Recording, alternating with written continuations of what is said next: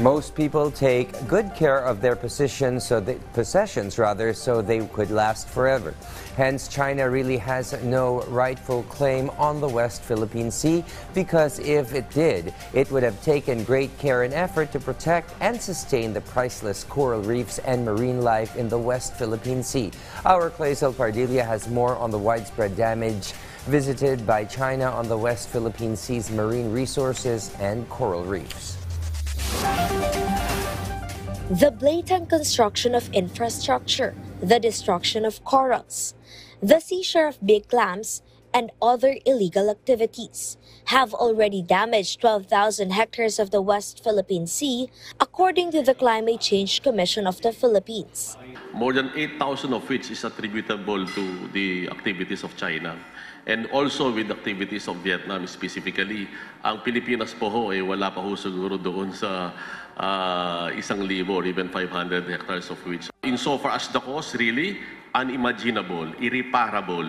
If China's intrusion persists, the Commission warned the current damage in the West Philippine Sea will further result in greater ruin and threaten food security. 1/3 of the marine biodiversity of the Philippines is located in the West Philippine Sea. And that is why 1/3 of our food security insofar as marine food is concerned ay nandyan sa West Philippine Sea. Ito po'y pangitlugan ng mga isda. Dito lumalaki yung mga isda at yung mga isdang yan na hindi naman mananatili lang sa Pilipinas. Yan ay tutungo sa buong rehiyon. Kapag dinurog natin yan at winasak natin, hindi lamang ang Pilipinas ang magkakaroon ng problema, kung hindi ang buong rehiyon o ang buong mundo. Last Monday, residents from Pag-asa Island were alarmed by a Chinese Coast Guard ship drawing near the island where fishermen usually pass. Bali, yung Chinese Coast Guard ay dumaan dito malapit sa harap ng barangay. Sir, gaano po kalapit?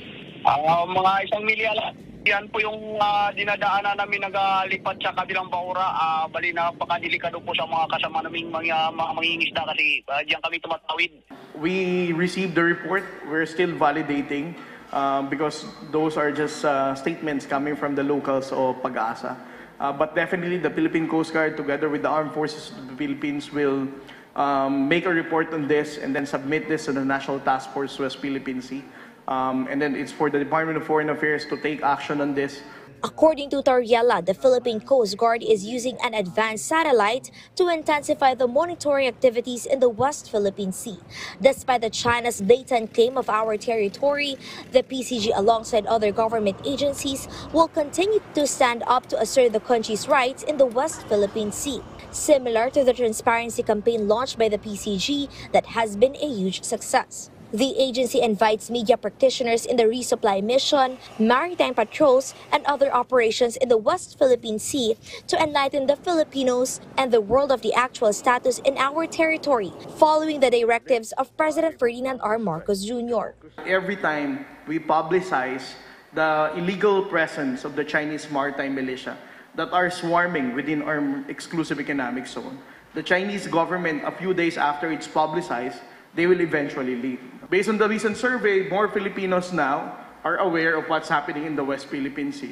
And more than 80% Filipinos are supportive with our efforts in responding to China threat in the West Philippine Sea. More countries are extending security cooperation. More countries are pledging their support for the modernization of the Armed Forces of the Philippines and even the capability building of the Philippine Coast Guard. Again, that second objective was also attained. The PCG once again emphasized there is no need to resort to violence to assert our rights in the West Philippine Sea, which is part of the exclusive economic zone of the country. The agency vowed to respect the maritime safety and international law. As per the 2016 arbitral ruling, the Philippines has sovereign rights in the West Philippine Sea. Following China's misinformation about the West Philippine Sea, the PCG encourages to keep fight against fake news and insist the West Philippine Sea is Philippine territory. Clazel Pardilla for the New and Better Philippines.